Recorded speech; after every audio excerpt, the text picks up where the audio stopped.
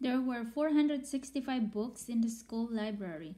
Mr. Sachi donated some books and the number of books increased to 550.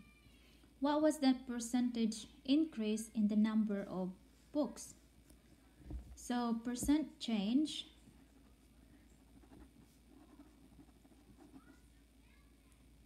this is a percent change problem.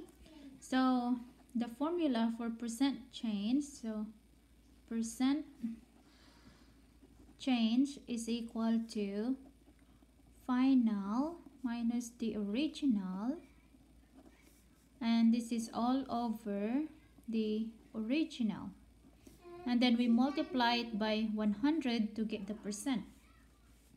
So the final, or the new number of books is 550, and then we subtract the original number of books, so 465,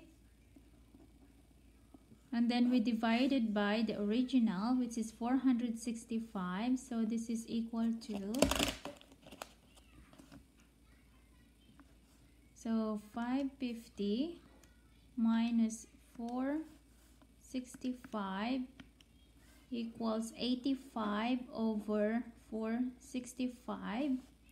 So this is equal to, divided by 465 equals 0.827, or this is, and then we multiply it by 100 to get the percent. So times 100, it's equal to 18.3%.